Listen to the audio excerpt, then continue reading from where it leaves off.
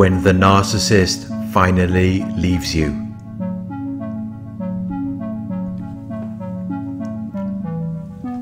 When they finally leave you, you begin to realize that they gave you a mistaken impression. They caused you to believe something that was not true for their personal gain.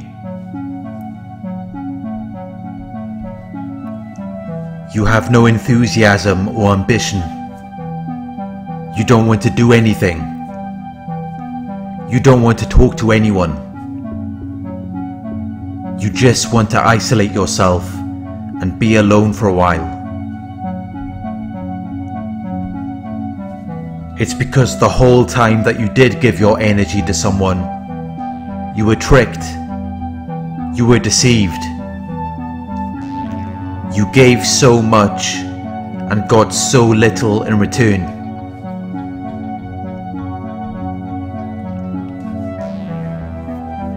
When you have given so much of your time, energy and money, you've invested so much into a person, into a future, and you believed that they were wanting to build something with you. But then one day you wake up and you realize everything that they were doing, everything that was really going on. You don't want to be in that position again. You don't want to be in a position where you have to rely on someone again, or where you have to trust them. When you realize that you've been tricked or deceived, it makes you look at yourself and wonder who you are. It makes you wonder, how did you get to this point? How could you be fooled by this fake, this fraudster? You may have been victimized by them, but as long as you see yourself as a victim, you will not learn from that experience. You will not grow.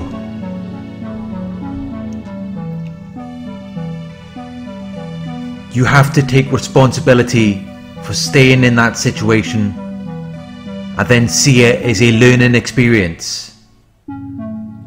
That is the only way that you will learn from the situation, and that is the only way that you will grow.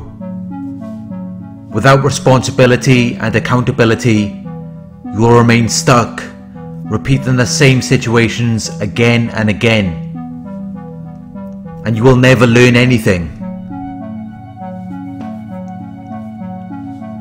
You were enticed into being with a narcissist. You were attracted or tempted by offering pleasure or advantage. This should then reveal what your weaknesses are.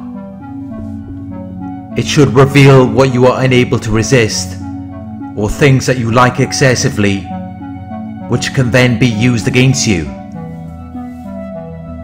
You need to identify your weaknesses and then strengthen them. It doesn't mean that you cannot rely on someone or trust them again. You just need to change the way in which you interact with people. It doesn't mean that you have to become unkind, spiteful or unfair, vicious or aggressive in behavior, unwilling to give or share things. If you feel the need to act in that way, it means that you are still being controlled by the narcissist. You are giving them power over you, because you are having to act in a certain way to cope with what you have experienced with them.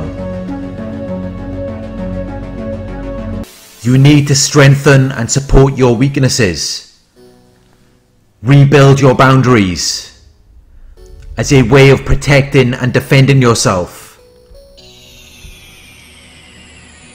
You don't need to change who you are as a person. You don't need to be mean to people or try to exploit them, because then you're just taking on the traits of the narcissist. And this is often how normal people become narcissists. You don't need to do that. You just need to strengthen your boundaries on what is okay and what is not okay for you. You were involved with a narcissist because they got through your boundaries. They gained access to your mind and your emotional state, which then gave them the ability to take control over you, to make you bewildered or perplexed.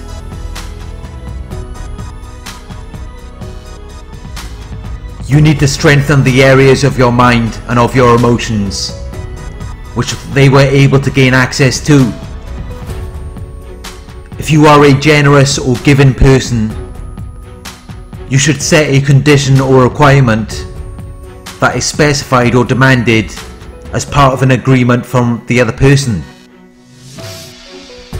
You should set specific standards of what you expect from them if they wish to receive your generosity or your given nature.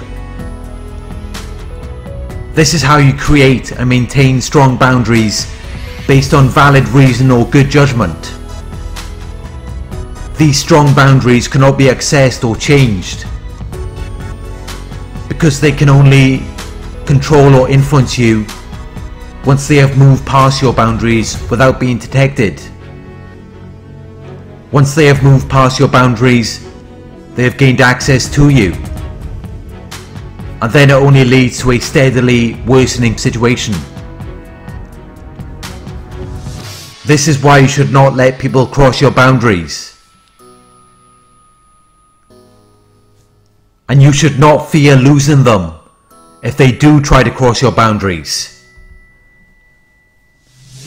If they are trying to cross a boundary that you have set, you should not depart from your established course.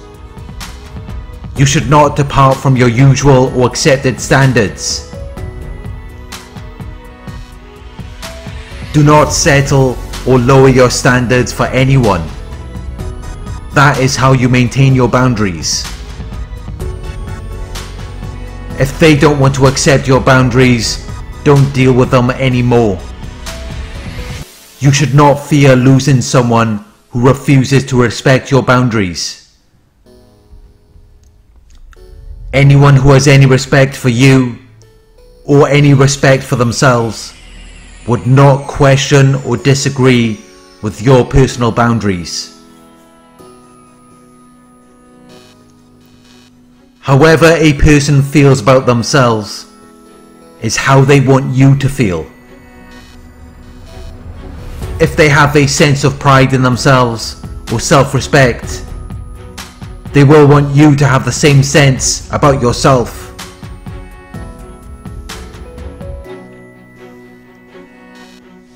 When you allow people to cross your boundaries and you accept standards that are lower than what you desire, you will accept however they treat you. This is how they stick around for such a long time. You forget who you are, the person that you used to be, and you wonder how it got to this point. It's because they got inside your boundaries, and then they began to decide what is okay for you. They began to create boundaries for you. They created these guidelines, rules or limits that work for them, but don't work for you. You need to strengthen your boundaries.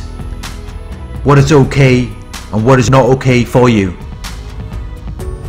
Identify your weaknesses. Restructure your weaknesses. Change the way in which they are organized to make them work more effectively. Be more resistant to anything that is not okay for you or anything that does not meet the standards that you desire. Reinforce new systems of belief or behavior. Change your attitude, perspective, outlook, approach, so you can then protect yourself and prevent the same types of people from entering your life and crossing your boundaries. Thank you for watching. I hope this video resonated with you. Please like, comment, share and subscribe. Click the bell icon to receive notifications for my future videos. If you would like to donate, my PayPal link is in the video description. Coaching inquiries, you can email me at narcsurvivorcoaching@gmail.com. Thank you for watching, and I'll talk to you soon.